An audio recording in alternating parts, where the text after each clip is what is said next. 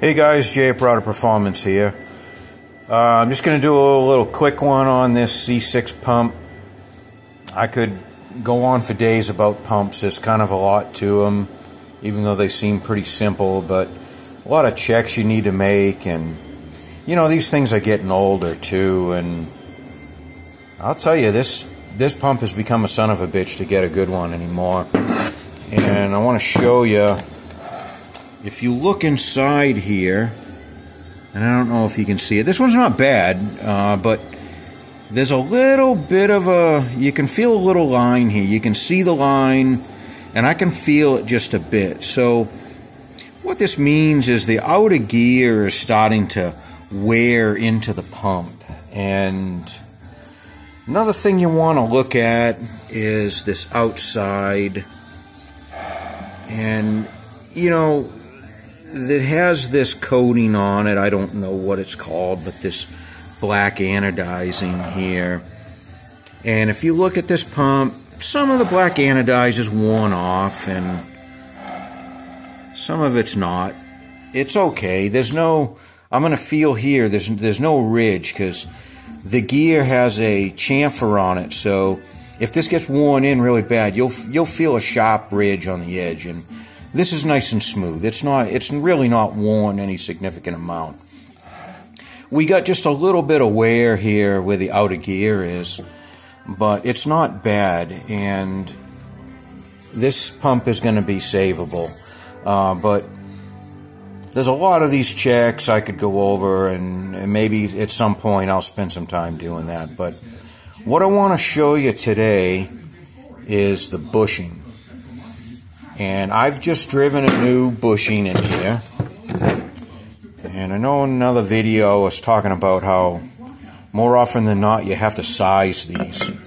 So I have this is just a pump drive, a brand new pump drive. I have a few of these, you know, well, several around because I build converters. So I know you guys won't have this, but you'll have it on the end of your converter, so you can just use, you know, just put your pump body over your torque converter and just make sure, you know, what you're looking for here. This goes in and it'll turn, but it's tight.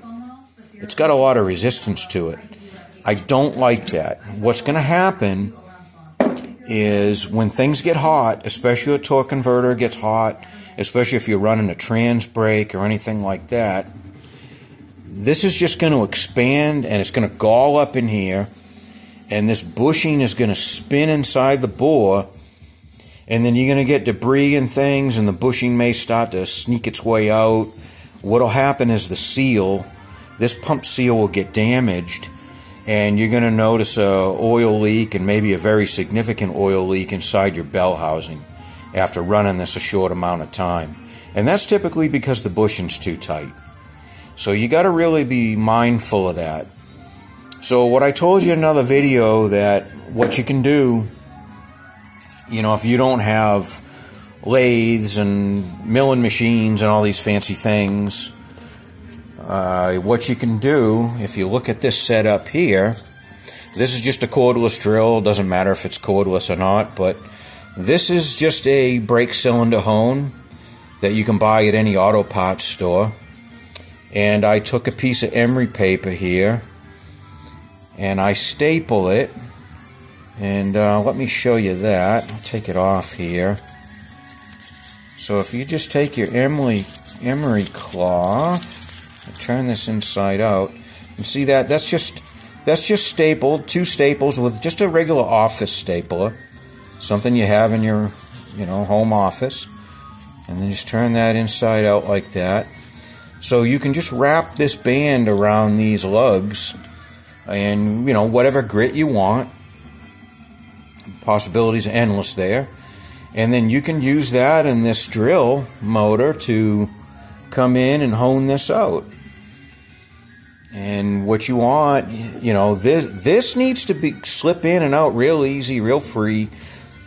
Don't worry about this being loose. I know it gets put in people's heads that everything needs to be a super tight fit. Well, you got to understand, when things expand, You don't want them tight. Another thing you have to understand is you have tolerance between where your torque converter is and then it meets up to the flex plate. You know, these things are not going to align perfectly, so this is going to want to, you know, go side to side and, you know, meet, because this isn't going to line up perfectly with your crankshaft. I'm sorry to tell you. Even if, you know, your converter builder boasts how straight he gets the converters, which is important, but even if that's perfectly straight, there's still, you know, we have a stack up of a lot of different tolerances. I could go on about that forever, but I just want you to understand that even though this center line is supposed to line up with the center line of the crankshaft, it's not going to be perfect. So we also need a little clearance in there to kind of compensate for that as well. So, of course, you don't want to have too much clearance, because then what happens is you start to build pressure behind this seal.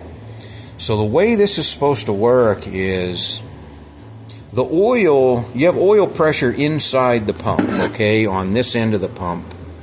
And the oil, and I want you to see this also. See this oiling groove? And notice the oiling groove doesn't go all the way through. It goes almost all the way through. So you want the oil to enter this groove. That lubricates the bushing. And it's important that it enters from this side, the pressure side of the pump. Okay? Very important. Now, you may wonder what this hole is. This hole vents back into the case. So any oil that escapes between this bushing and your pump drive, because they're not going to seal perfectly, you have clearance there. Again, we just talked about this. We need to have clearance, probably at least 2 thou, you know, 2 to 4 thou or so. So you have pressure. The oil is going to be coming past this. Well, if there was a lot of pressure building up behind this oil seal, it's going to pop this oil seal off. So the reason for this hole is so the pressure doesn't build up on that seal. And that's very important. So if your bushing gets super worn out, you start building more pressure in here, and it gets harder for this hole to bleed it off. You actually will start building some positive pressure. But assuming that the tolerance is reasonable and you're not getting a ridiculous amount of oil passing through here, this hole is adequate to vent it out, keep the pressure off of this seal, or at least any significant pressure. And that's pretty important. So if you didn't understand how that worked, that's how that works. So if you're blowing oil seals out, the answer is not Loctite or sealer. It's you have either a worn bushing, or maybe this hole is obstructed. I've even seen in some units, Power Glides as an example, this hole is very small. And when you build a race unit and things that has a lot of pressure, this can be an issue. So you have to open this hole up larger so you prevent this problem. So anyways, I hope that helps. And I just wanted to go over that briefly and just give you some idea of what you're doing on these pumps. This, honestly, as simple as these pumps are, there's kind of a lot to them, and I could do a whole series on pumps, but that's the most important. That's what you need to know.